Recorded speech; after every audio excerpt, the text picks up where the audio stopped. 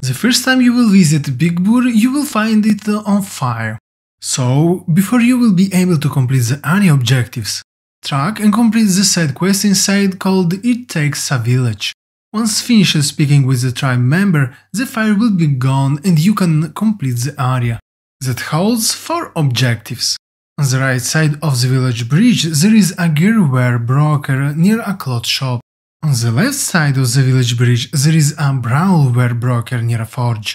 On the right from the pier dock staircase you can climb on top of an air balloon using the rope, where you can find the gearwear upgrade bench.